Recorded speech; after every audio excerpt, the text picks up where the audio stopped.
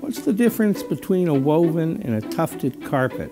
And why are woven carpets so expensive? Well, most tufted carpets that you see are made in the American South. It involves pushing yarn up through a backing and shearing the top and putting some glue on the back and then put a secondary backing on it for stability. Woven carpets very often are made of wool. Well, wool is a more expensive fiber, but even if they're not made of wool, almost all woven carpets are made overseas. So they're more expensive because you're importing them. In addition, the labor process of weaving, even though it's by a machine, is more expensive than the process of tufting. But with woven carpets, you will get a look that's a lot more intricate, a lot more interesting from a design standpoint than you find in most tufted carpets. So next time you go carpet shopping and you're wondering why the woven carpet that you really fell in love with is so expensive, there really is a reason for it. It costs more to make, but we at Island Carpet think it's well worth the money.